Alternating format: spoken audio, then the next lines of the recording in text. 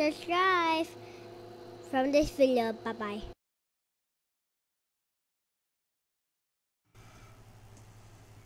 Hey guys, welcome back to Just Phil Gaming. It's me, Just Phil, and today I'm going to give you 5 tips to help you get ahead in Disney Sorcerers Arena, Part 1. Yes, there will be more videos, so please stay tuned to this video and many more as we progress on this game. So let's face it, this game is a bit too violent for many that grew up on watching the many movies and cartoons and series back in the day when Disney was like awesome. However, Disney decided to do this game the way Star Wars Galaxy of Heroes is played. But if you are an avid everyday player, these are 5 tips to help you get ahead in Disney Sorcerers Arena. So, here we are opening the box to help us get into the game. And this part does take a while, and yes, that's me. I am Salty Wrestler. Very salty. Don't eat me because I'm salty. You'll get high blood pressure. Don't do that. It's not cool.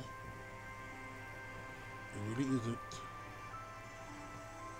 Let's turn this up a little bit.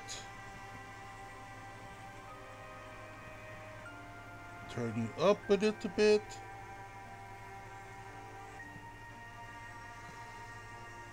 This thing sometimes doesn't want to cooperate. There we go. There. Now, let's tap to unlock the magic. So first thing first that you want to do into getting ahead on this game, of course, is by completing the daily quest. And you see here, this opens up the daily prizes that we get from this game. So you may want to get it because you get coins. There we go. And we got it. Now next, here are the daily quests underneath the Fat Bear. I'm not too sure what's the name. I keep forgetting. It's been a while since I watched Toy Story. But anyway, click the daily quest. Here we go. And these are all of the daily quests we gotta do in order to complete the game. So the daily quests are there to help you complete many of the mini games that this game has. Not only that, but to help you earn character tokens, potions, gold, and gear, among others, for the development of your characters. But once you complete the entire quest, you get bonus times or bonus tokens or basically rewards like Darkwing Duck, diamonds, coins, gold, and of course experience points. And yeah, all you gotta do is click on each and every one of these things to help you collect. So I got this one here. Next one I'm going to do, I'm going to power up. Let's check it out and see how that does. It's boost up Buzz. Automatic score already. Let's see who else. It's boost up. Who's the one with the gear? Oh, this boost up Elastigirl. And boost her up with her gears. There we go. We got it. Equip her. And that's it. We completed a couple of tasks already. So this is one way to help you get ahead on this game. So by completing these daily tasks, it will help you with your development of your characters and progressing in the game. Now, okay, number 2,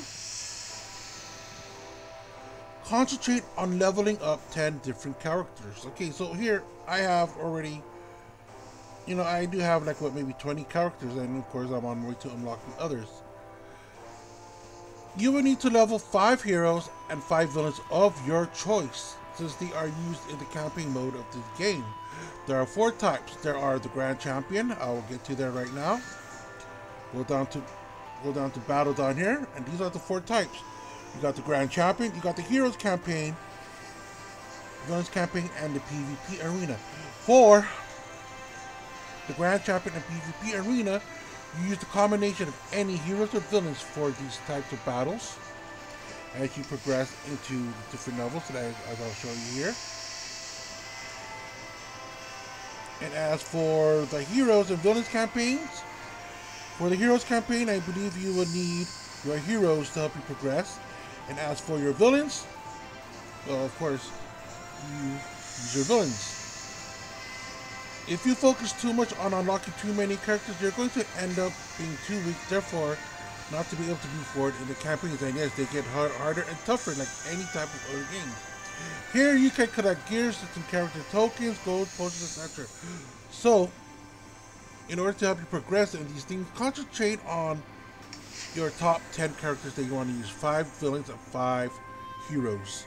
And those are the ones that you want to use to help you progress in these games. Because, you know, if you ask me, a lot of them have the same type of powers. Alright? And once you're done leveling them up, then you can actually just concentrate on the others. And there you go. And of course, alright, pass holder. Let's click the teddy bear thingy-jiggy. With this pass holder here, you can earn a bunch of these perks to help you with your character development. As you can see here, you earn diamonds, potions, coins, energy, and other perks to help you with the exchange and gain more gears and characters and so forth. And you have to pay for this pass holder. I think it costs like maybe $1.99 or it's a $4.99. You just gotta go to the store and check it out. Go to the store and you can find it here somewhere. Well, you'll find it here somewhere, basically. Alright? Yeah, if you buy something from here, it will help you with your daily quests as well. So be sure to, I mean, if you want to do that, it will help you with the development of your characters. Now, number 4, the Tower of Endurance. Yes, I said to concentrate on 10 characters for your campaign, and the same can be said here. But you should save them until the very end. You must climb a mountain battling other characters, and for each tier they get stronger and more powerful. You should start the Tower of Endurance with your weak characters, saving your stronger ones for the top tiers. Here is the process of elimination. Once your character is out, he can't or she can't come back in. But when you defeat characters on the other side, they can't come back in during that tier either. You do win certain items at the top of the mountain, and when you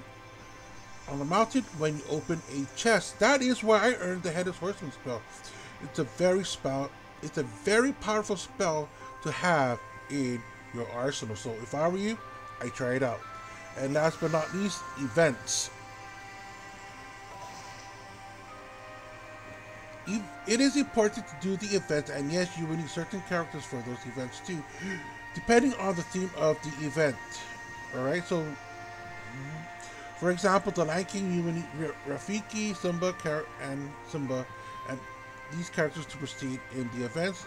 Same thing if it was a Toy Story themed event. You will need Buzz and Woody. Here is where you can earn and unlock special tokens exclusive only in these events, where you can't find them anywhere else on the game. It is a good idea to do these events as they come along. These are just some of the tips that I think you should start out with, and yes, there are more, so I will need to give you these tips in later videos. So stay tuned by subscribing to Just Phil Gaming and to hit that bell icon to learn more when these videos are uploaded. Until then, gamers, this is Just Phil. Adios.